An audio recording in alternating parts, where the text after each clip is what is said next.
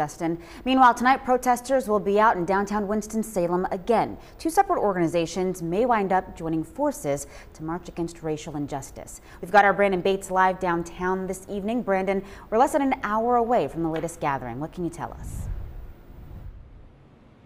Well, nobody's out here yet, Brianna, but we've had protesters in Winston-Salem and Greensboro every night this week. This is where it's going to happen, right in front of City Hall. This is where it starts. Somebody came out earlier, left some water for protesters out here. Again, this is organized by the Black Lives Matter movement, set to start at 6, go to 7:30 tonight.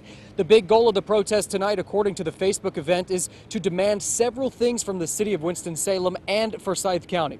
The first thing, protesters want all officers present during George Floyd's death arrested and a statement of support from local elected officials. Now, within just the last hour or so, all 4 officers have now been charged. It will be interesting to get some of the protesters' perspective on that developing news. The second demand they want is to release nonviolent offenders from local jails to avoid the spread of the coronavirus. The last 2 demands include a systematic effort to reduce routine traffic stops protesters say are unfairly aimed directly at the black community.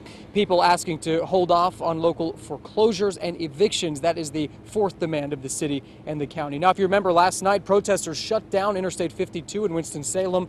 No point did the demonstration become violent. The group here says that is not the goal tonight either. The protest held by the Black Lives Matter movement supposed to merge with the Young Democrats of Forsyth County. That will happen shortly after the protest starts. Now, we will be out here all night bringing you the latest coverage as this gathering again starts at 6 o'clock tonight. It goes until 7:30 p.m. For now, reporting live at City Hall in downtown Winston-Salem, Brandon Bates, WXII 12 News. Thank you, Brandon.